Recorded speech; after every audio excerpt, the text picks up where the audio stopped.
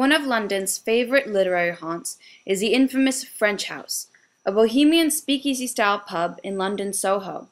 It is a great place to visit as it contains paintings of many of its famous patrons and has changed very little from the time it was established as a pub in the early 1900s. It was actually started in the mid-1800s as a gin parlor, but in 1914 it became a wine bar before it became its current incarnation.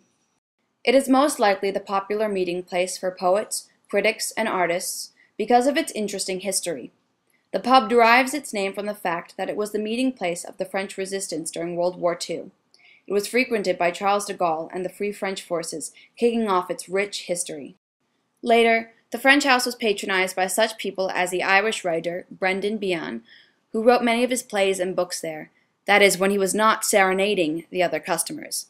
Perhaps more importantly, the French House was a favorite spot of Welsh poet Dylan Thomas's. He used to sit at a back table drinking and writing.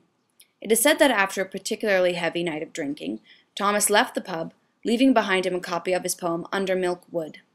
The owner, Gaston Berlemont, kindly held on to it until it was rescued the next day. These days, the French House has an extremely loyal and die-hard following. If anything were to change about the pub, there would be great dissension and grumbling from the clientele. People hardly need to worry about that happening, though, as the spirit is preserved in every aspect of the place and is unlikely to change. What is happening is that this pub that patrons wish to remain their own, somewhat invisible secret is becoming more popular and a hot tourist spot. There are still the regulars who patronize the pub, but more and more tourists are moving in.